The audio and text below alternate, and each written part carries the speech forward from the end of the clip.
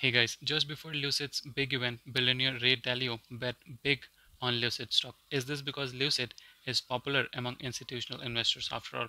Ray Dalio, Bridgewater associate, announced interesting new position in Lucid and Rivian. He also added position in Neo and Xpeng while more than doubling a position in Ford.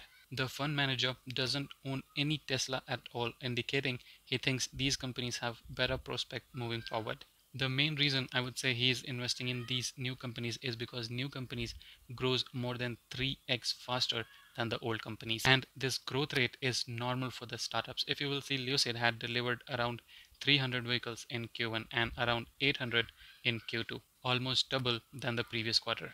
Also yesterday, Jeff Curry tweeted that something very special and heading out of the shadow and into the light's next stop, the quail. Seems like he's talking about this dark edition model.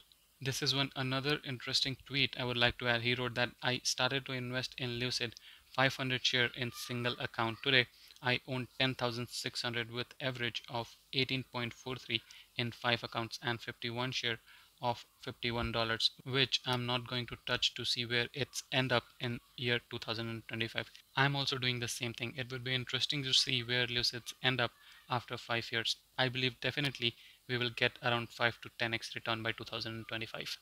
Also, today is the big day for Lucid Group. They are trying everything to control the stock price from tumbling.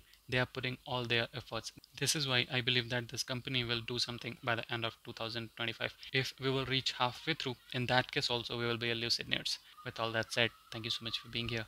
See you in next update.